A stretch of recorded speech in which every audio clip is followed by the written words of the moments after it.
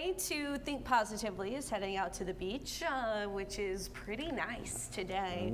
We've got our air temperature out there in the mid to upper 80s. Water temperature is kind of a cool 81 degrees. I say cool because it's getting lower and lower. We were like 91, 92 degrees at the peak of the summer, and it just felt like getting in a bathtub. Now we're finally starting to cool off.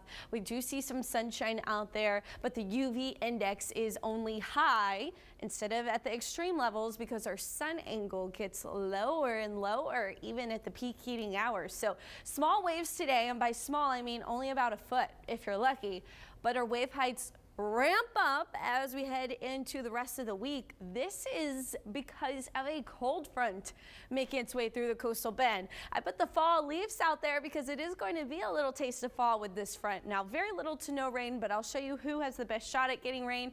We've got some gusty wind anticipated, 40-mile-per-hour gusts possible, but here's that taste of fall I'm talking about. Are you ready for this? This afternoon's high, so the high this afternoon will be in the mid-90s. It'll be at 3 p.m. around 95 degrees today. Our temperatures don't fall too cold overnight. That cold front is going to move through really any time between about 7 a.m. and 11 a.m. And as the front passes through, we will see those temperatures staying in the upper 70s, possibly the low 80s, but likely the upper 70s throughout the day tomorrow. So that's 95 to 78. That is anywhere, that's a moderate front, right? It's not quite a 20-degree difference, but it's pretty close.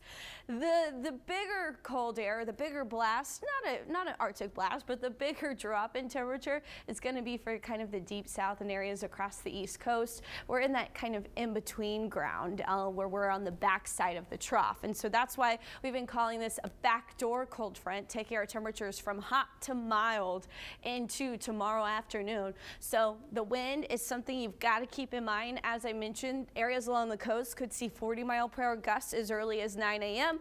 Areas inland getting closer to 32 all the way up to 35-mile-per-hour gusts, mostly out of the northeast, but shifting east-northeast throughout the day. The best chance of rain is not across the coastal bend. We have an isolated opportunity for some rain pretty much from Rockport south, but scattered showers are better opportunity of rain from Baffin Bay south. And so you'll see that here on Futurecasts.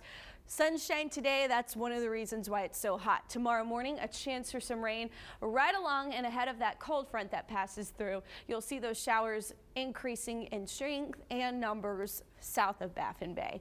Then, as we head into Thursday, we'll see still some cloud coverage sticking around. We're going to keep our skies a little cloudy. A little bit of light rain is possible even heading into the weekend as this front starts to lift back north as a warm front, but high pressure is set to return, it looks like, past our 7-day forecast. So for Jazz Fest, we have a very low chance of rain coming up this weekend, but temperatures are going to be still hovering right around normal, if not, well, a couple of degrees above normal. So enjoy this taste of fall while we have it. We've got those cooler temperatures in store for Wednesday and Thursday.